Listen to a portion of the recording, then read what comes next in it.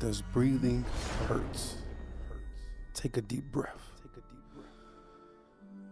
As you feel your lungs process the Ashe, the breath of life, the subconscious portal of water. Does breathing hurt? Take a deep breath. As you release, accept that you are alive, accept that you are God. Breath lives beyond time. Does breathing hurt? Take a deep breath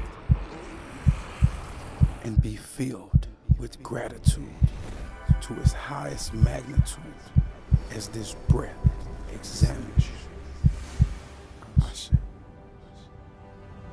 Trauma induces obstructive breathing, which means you're not breathing to your fullest capacity. If breathing hurts, it could be a sign of a trauma blockage. Shadowwork Sundays this Sunday is where we will correct stress breathing. If you are a victim of trauma breathing, visit Shadowwork Sundays this Sunday on Vibration Industries Network YouTube at 2:22 p.m. MST, where we will help recalibrate the breath of life within you all. See y'all there. Wholeness.